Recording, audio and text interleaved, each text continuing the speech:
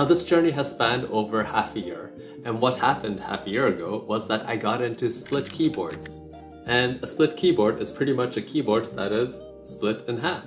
And why do you want that? Well, for ergonomic reasons. But this video is not about split keyboards. This video is about Vial. Now Vial allows you to do a lot of different things like add layers to your keyboards, use super keys, and also use combos. So I'll be talking about those functionalities throughout this video and how they made the keyboard work for me.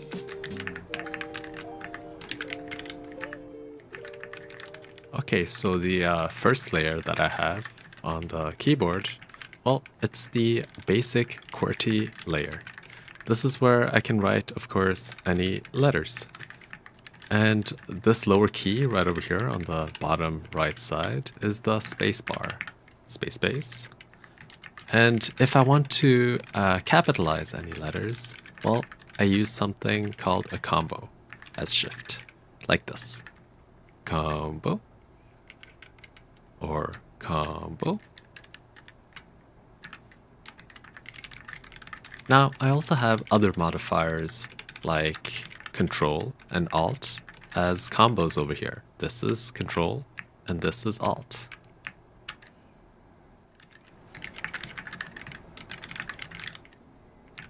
So to access this layer, I press this key, the bottom left key over here. And that needs to be held down for me to be in that layer. So I hold it down, 1, 2, 3, 4, 5, 6, 7, 8, 9, 0.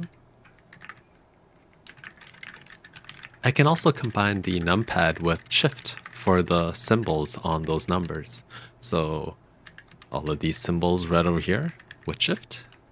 When you're trying to optimize things, you're trying to kind of pack as much functionality into a key as possible. So these keys over here, I have something called tap dance. And tap dance is when you kind of layer a lot of functionality onto one key. This is also called a super key if you want to look it up. And the super key allows you to have 4 different functionalities in one key.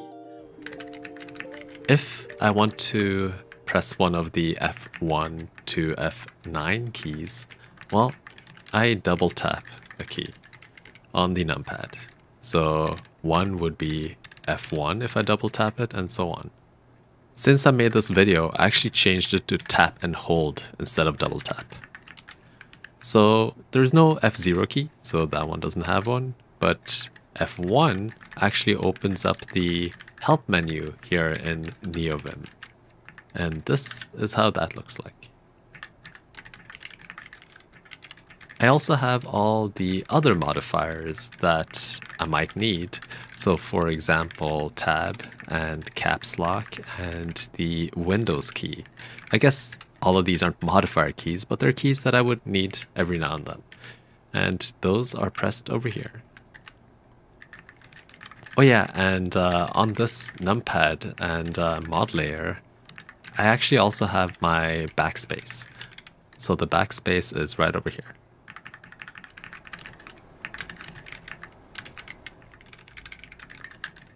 So to access the mouse layer that I have, I press this combo. And this combo is here. Now I can use a WASD system right over here, like so, to move the mouse. To left and right click, and also to kind of slow things down because the mouse moves pretty fast, I press these buttons. So I press click click over here, and to slow things down I use this key. It's not perfect, but it works as a basic mouse. You might also notice that whenever I press the combo, I'm actually releasing one of the keys. So that makes it just a bit more ergonomic for me, because it's really tough to hold 2 keys at the same time versus just 1 key. And I think this is a really cool hack, or I guess it's more of a optimization, you would call it, with the way that you can use these combos for your needs. So look at this. I'm pressing and holding the combo, releasing, and now I can still use the mouse. One thing to mention about all of these combos and customizations that I'm making is that they work perfectly for my hands and my keyboard, and I have placed them there for me. And you need to find something that works for you when you decide to customize your keyboard.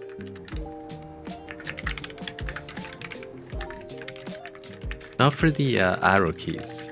Well, I actually do the same combo for the mouse, but on the left side. And this is how it looks like. Now I can use a WASD arrow system right over here.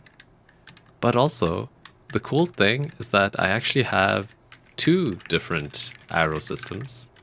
And this other system is because NeoVim uses a different type of arrow system. HJKL for the arrows. So I use it like so.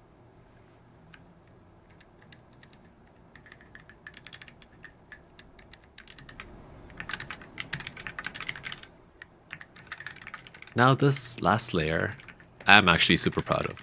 It is something I haven't seen anywhere else, and it's a place where I kind of put all the intuitive pairs that I consider and use often. To access this layer, I press this combo. On this layer, I have brackets, like so. Squared brackets, rounded brackets, pointy brackets, and also have a lot of math symbols. So all of these symbols right over here, easily accessible, and some media keys, like volume and song control.